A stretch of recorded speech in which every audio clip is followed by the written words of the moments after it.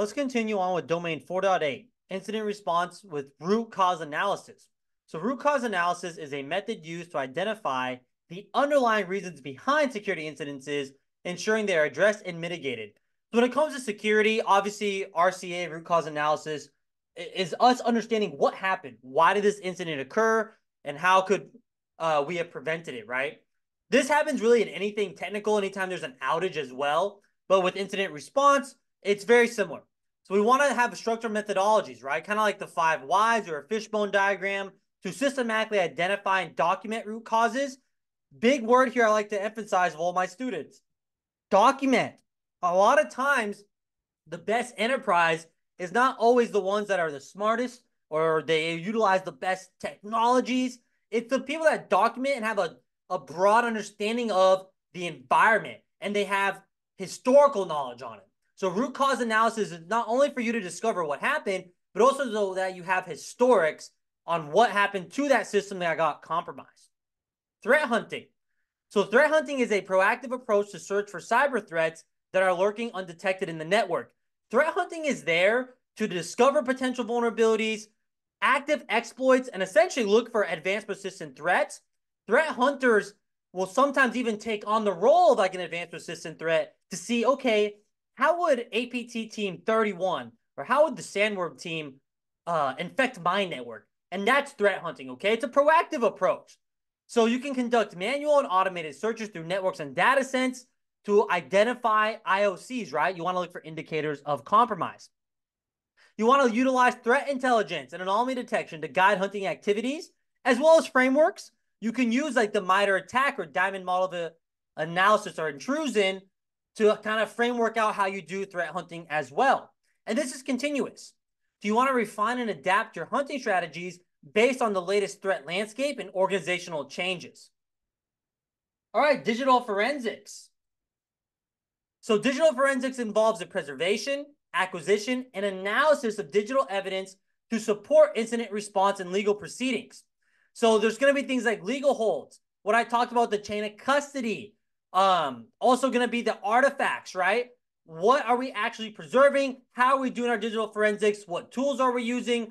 And we need to do this to keep the digital evidence to support that legal proceeding and also the incident response, okay? Later on, we'll actually dive deep into everything that should be done during digital forensics. So we have reporting. So reporting in digital forensics involves documenting the findings of the forensic analysis and presenting them in a clear and understandable manner. Pretty easy to understand, right? There's going to be some templates you can use during digital forensics to report. But at the end of the day, you just want something, right? You want a detailed report of the findings, the methodologies used, and evidence that support your conclusions of what happened. This helps support your root cause analysis. This helps you communicate better to the stakeholders and also allows you to go to the business leaders and say, hey, we believe this happens because we have this detailed report, but we're going to summarize it for you, okay? Preservation. So preservation in digital forensics ensures that digital evidence remains intact and unchanged from the time of collection. So a couple things to think about here. For preservation, we want to duplicate things, duplicate the image. On Linux, we can do something like the DD command. We have the forensics toolkit imager on Windows that does the same thing.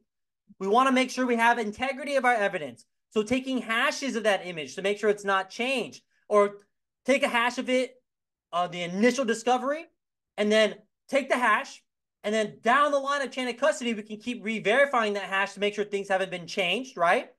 We want to make sure we have validated tools and techniques to create exact copies, like the DD, the forensic toolkit imager. And we want to take all actions taken during preservation process to maintain a clear and defensible audit trail. So we're documenting it, right? Okay, look, we did a hex dump on our flash memory. We're doing a memory dump of anything left in RAM or our memory. We're doing X, Y, and Z to preserve this data and to also make sure that it's defensible, okay? E-discovery. So e-discovery involves identifying, collecting, and producing electronically stored information in response to a request for production and legal proceedings. So we can have advanced search and filtering techniques to effectively locate relevant ESI among large volumes of data. So this is just saying in a court, we want to make sure we have good e-discovery of the evidence of that cybersecurity incident. We do this by having good preservation techniques, but also having the right tools and the right technical skills to perform e-discovery. Okay, let's go ahead and do our quiz.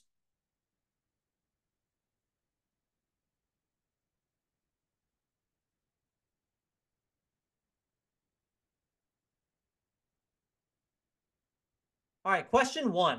Why is maintaining a chain of custody important in digital forensics? So that's going to be C, to ensure that digital evidence is preserved, documented, and handled properly to maintain its integrity and admissibility in legal proceedings. So that chain of custody kind of involves all those steps we talked about, right? It's like, hey, make sure you preserve this, make sure you're doing your order of volatility correctly, make sure that legally that this is admissible in court, and at every step of the way, every time this evidence is handed off, fill out this chain of custody form. Question 2, what is the main goal of threat hunting in cybersecurity? That's going to be B, to proactively search for and identify potential threats that evade existing security solutions. So just our proactive approach, right? To discover IOCs, to discover APTs. Question 3, what is the primary objective of preservation and e-discovery in digital forensics? That's going to be B, to secure and maintain digital evidence so that it can be used effectively in the discovery phase of legal proceedings. Question 4, what is the primary purpose of conducting root cause analysis after a security incident?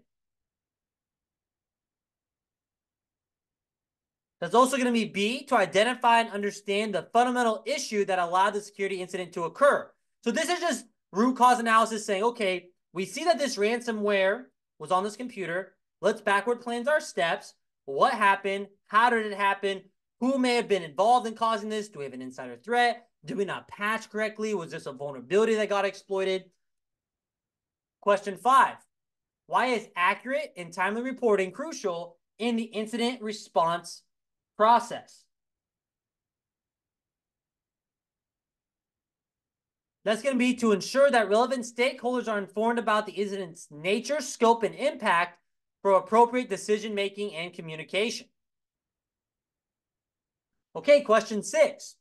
What is the significance of a legal hold in the context of incident response? That's going to be C, to preserve all forms of relevant information when litigation is reasonably anticipated.